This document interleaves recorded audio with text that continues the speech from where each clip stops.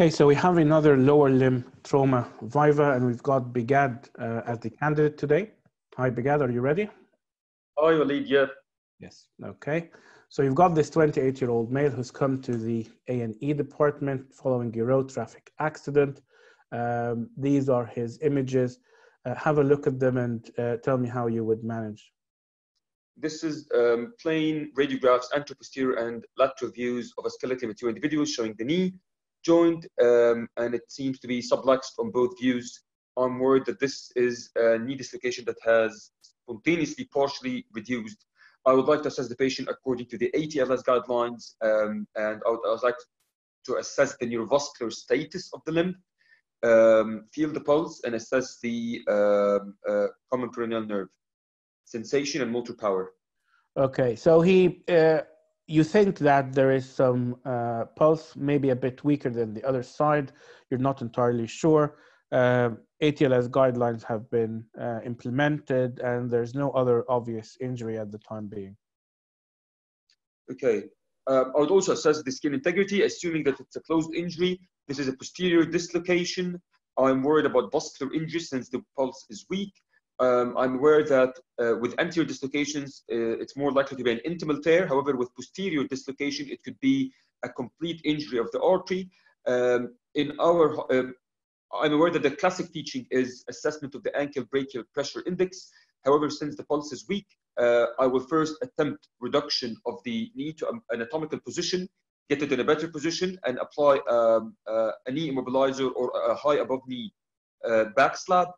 I will then arrange CT angiogram for the knee and the lower limb to assess for the vascular integrity.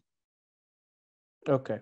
And you've done that, and the pulse has improved following your reduction, and the CT angiogram did not show any evidence of arterial injury. What are you going to do next? So I'll admit the patient for observation of the neurovascular status. He's neurovascular intact at the moment. I will admit him for observation of the circulation, limb elevation, application of ice, monitor the swelling in the knee immobilizer or the back slab, and then I will discharge the patient. This is our initial management for the knee dislocation.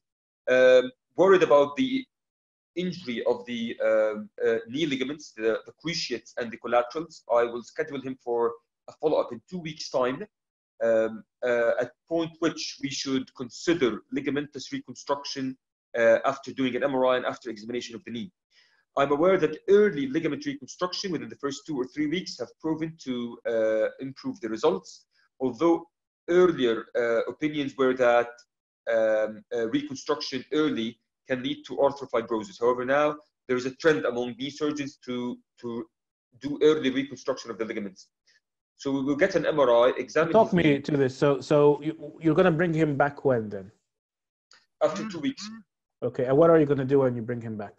I will examine his knee. For the ACL injury, I will do the Lachman test, anterior drawer test, posterior drawer for the PCL. I would like to examine the posterolateral corner using the dial test and the posterolateral drawer. I will examine the collateral ligaments using the stress valgus and varus test at 0 and 30 degrees of knee flexion. And depending on the results, I'll also do an MRI examination of the knee, which will show us if there's any ligaments injured. Okay, let's say that you did this and both your anterior and posterior drawer were positive, highly suggestive of ACL and PCL. You're also worried about the posterolateral corner and the LCL. What do you want to do next? So I'll discuss with the patient that he will need surgical reconstruction of the ligament. Sorry, Bigad, you've gone. Explain to him that this can be done as a single stage, two-stage procedure, depending upon the capacity of the theaters, the competence of the surgeons, and availability of the implants.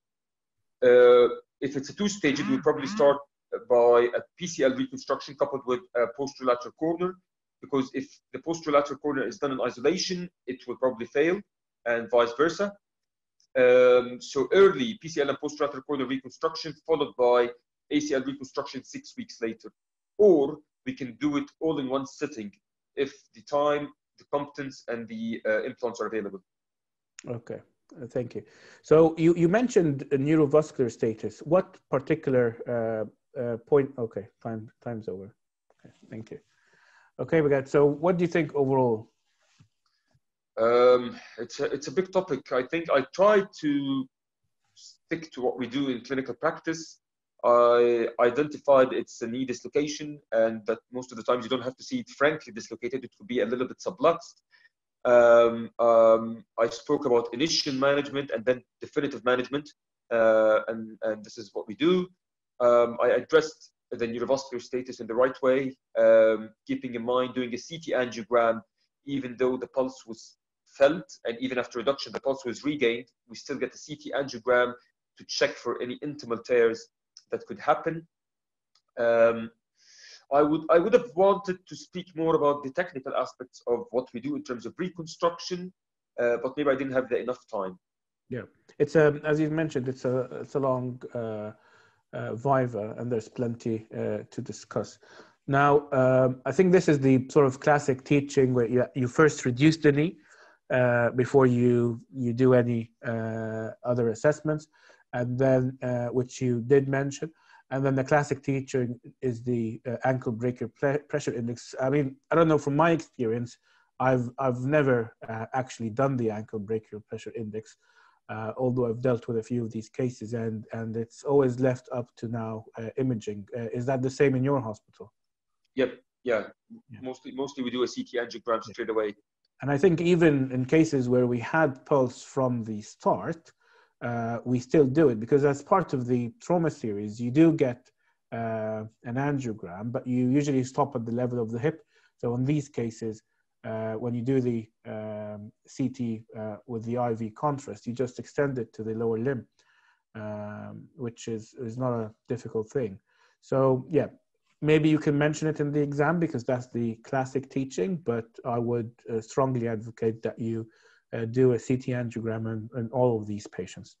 Another sort of scenario where the viva might have gone into is that they mentioned that there is a tear, or that it is grossly unstable. And I think in this situation, then the classic answer should be that you take him to theaters, you stabilize it with an external fixator, and the vascular would do their exploration, repair, or bypass.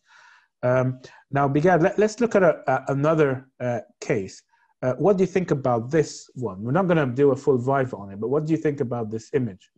In this clinical photograph, I can see what is called the dimple sign, and I would be worried that this is a post-prolateral knee dislocation where the medial femoral condyle buttonholes through the capsule and the muscular structures, making it difficult and almost impossible to reduce in the A&E setting, and it needs an open reduction.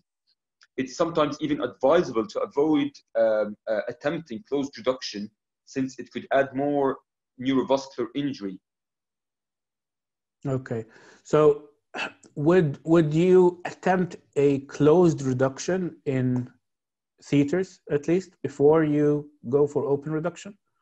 I could say so. Under general anesthetic in theaters, before I do the open reduction, I can attempt a closed reduction, just a single attempt, knowing that I will turn the patient into an open reduction if I fail to do so in a closed manner. Okay, so what exactly gets buttonholed here?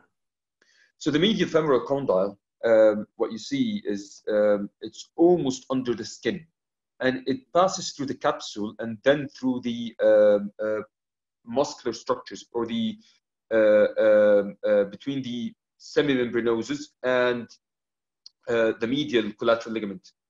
Mm-hmm. Okay. And it's just sitting there beneath the skin. That's what's causing the dimple sign. Okay. Yes, I agree. So that's another. So it's there's a wealth of different things that could be discussed in the knee dislocation, and it's one of the very few orthopedic emergencies. So one that you have to be well prepared for. Okay. Thank you, Bigad. Thank you.